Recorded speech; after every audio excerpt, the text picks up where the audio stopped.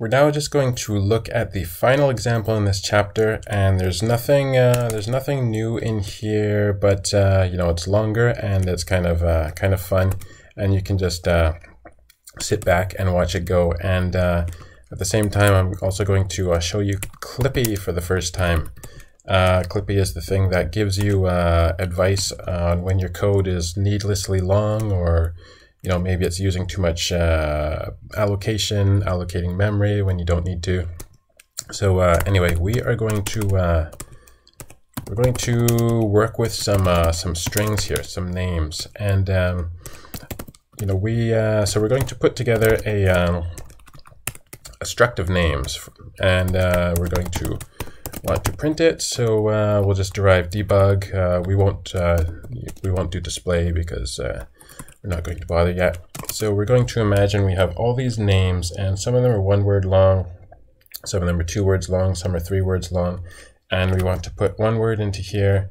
We want to put 2 words into here and 3 words into here. We want to split them up, so we will make each of them a vec of strings, like that. And so we'll do that with 2 words. So we're putting all these vecs together into this struct. And that is our only struct. And then we are going to vec of names. Actually, I'm going to copy this in because it's a whole bunch of names of various famous people.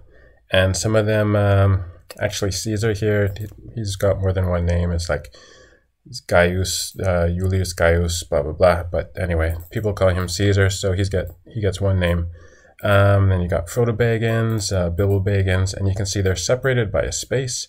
Then you've got Randall Thor from Wheel of Time, Paul Atreides from Dune, and then you have some real people. You have Obama. He's got 3 names: Barack Hussein Obama, and then you have Bill Clinton. His middle name is Jefferson.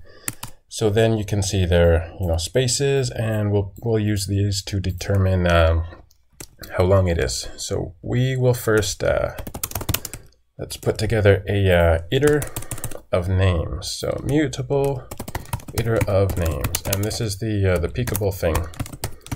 So vec of names. Let's iterate down here. Dot peekable. So that was easy. We've done this twice already, and then now we're going to let's make an empty one of these to start, and we'll make it these empty vecs, and we'll make it mutable. So we'll say we'll call it all names, and this is going to be a names, and then we got 1 word. What's in there? Well, we don't know yet, so we'll just give it a blank vec. 2 words, what's that going to be? A vec. And then 3 words, that will also be a vec.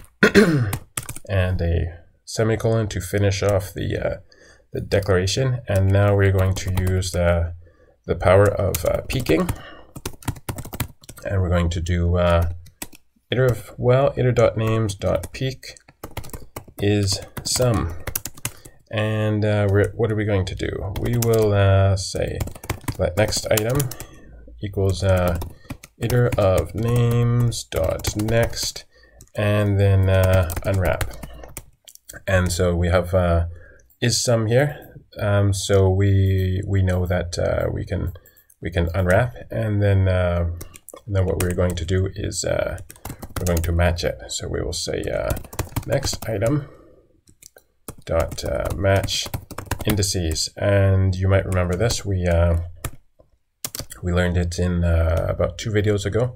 So this will give us the index of a whole bunch of all the names, and so we're going to collect that into a vec, and then we're going to get the length.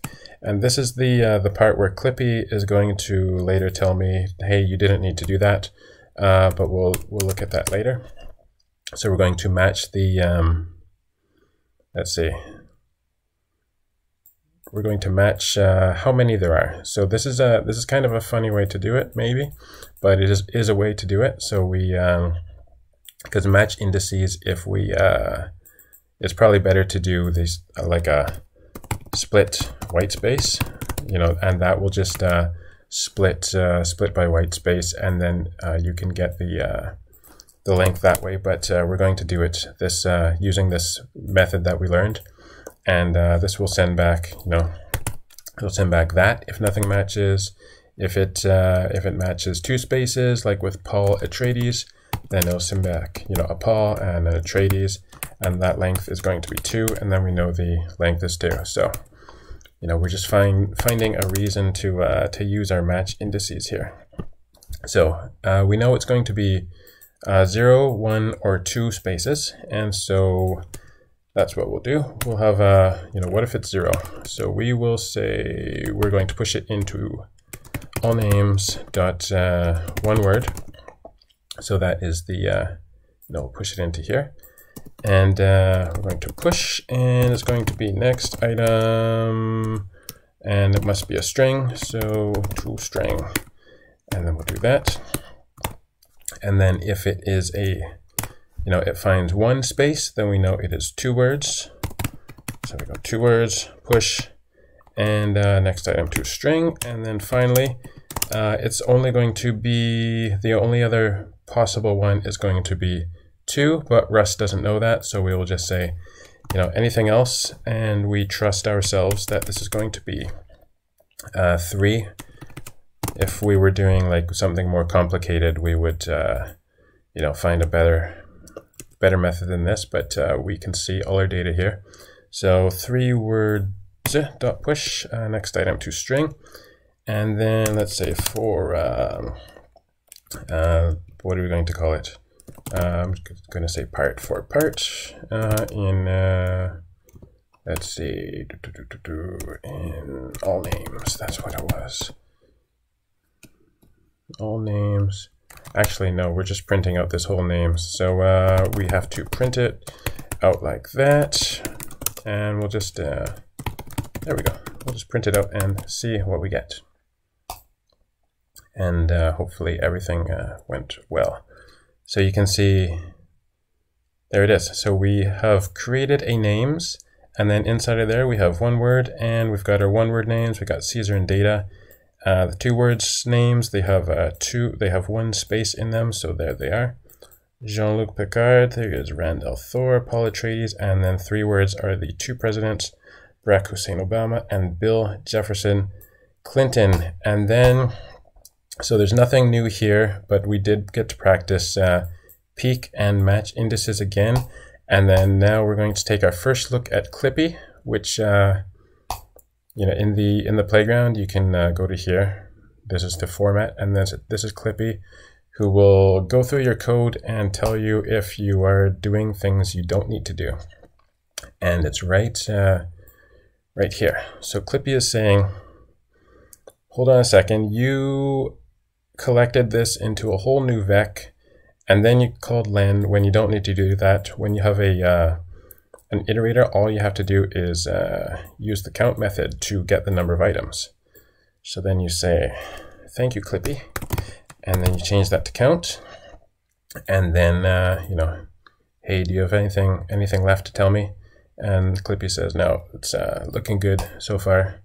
So Clippy won't look at your logic here and say, why are you using match indices when you could be doing something else? But it will look at like duplicate, if you're like allocating or creating a new vec when you didn't need to, then it will definitely give you good advice there. And so we get the same result, but we're using one fewer method, and we are not creating a new vec. And so our code is a little bit better than before.